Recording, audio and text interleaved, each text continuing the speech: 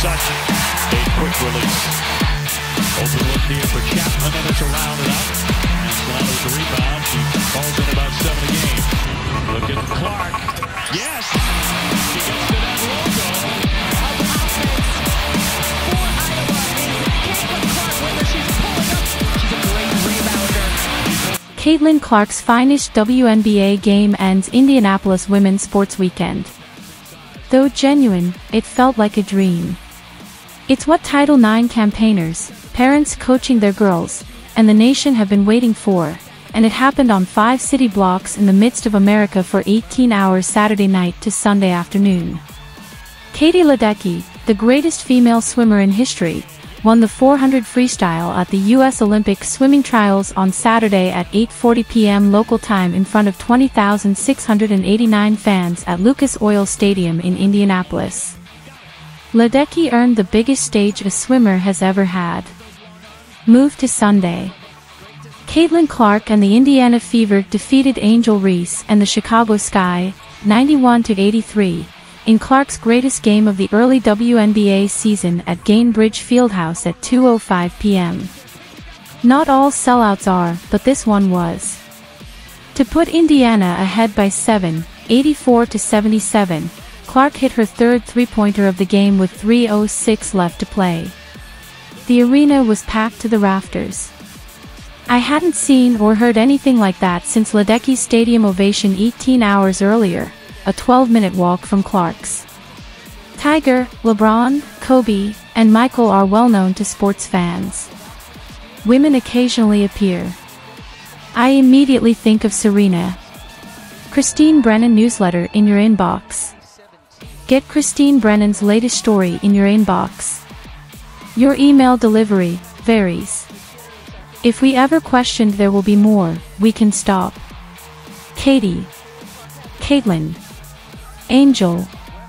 Clark looked Iowa comfortable, playing all but 3 minutes and scoring a game-high 23 points with 9 assists and 8 rebounds, while her longtime rival Reese played brilliantly under the boards with 13 rebounds and 11 points.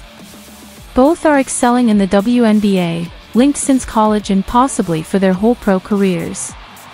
Caitlin Clark, 22, dribbles around Marina Mabrey, 4, of the Chicago Sky on Sunday at Gainbridge Fieldhouse in Indianapolis. A moment Sunday brought them together that will assure this rivalry continues, which is excellent even if it wasn't. At 2:53 in the third quarter of a close game, Reese hit Clark in the head while driving to the hoop. The foul was flagrant one, and Clark, steady Eddie at the line, hit both free throws to extend the Fever advantage to 3. Clark stated she was thinking, I need to make these 2 free throws, after Reese's flagrant foul. I only think about that. Simply part of basketball. It is. Reese had some choice words at the officials. The play was basketball. I have no influence over refs. Their impact on the game today was clear. I always pursue the ball. You'll play that clip 20 times before Monday.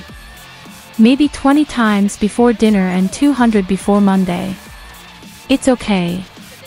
Actually, that's good. Today's women's sports includes something for everyone. The time and moment are long overdue, but they're here in Indianapolis heart. It's really cool, Clark replied when I questioned her and her teammates about this town-wide event.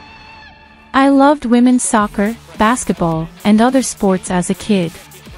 I always wore it. Supporting it was always my goal.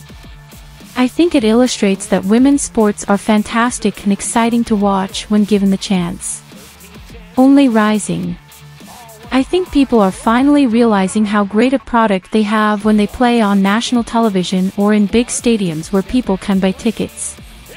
Once they see it, they can't get enough and keep coming back. On Sunday, her teammate Aaliyah Boston had 19 points and 14 rebounds as her game has come alive. She offered the appropriate coda. It's amazing that younger girls now have so many athletes to idolize and say, I want to be like her.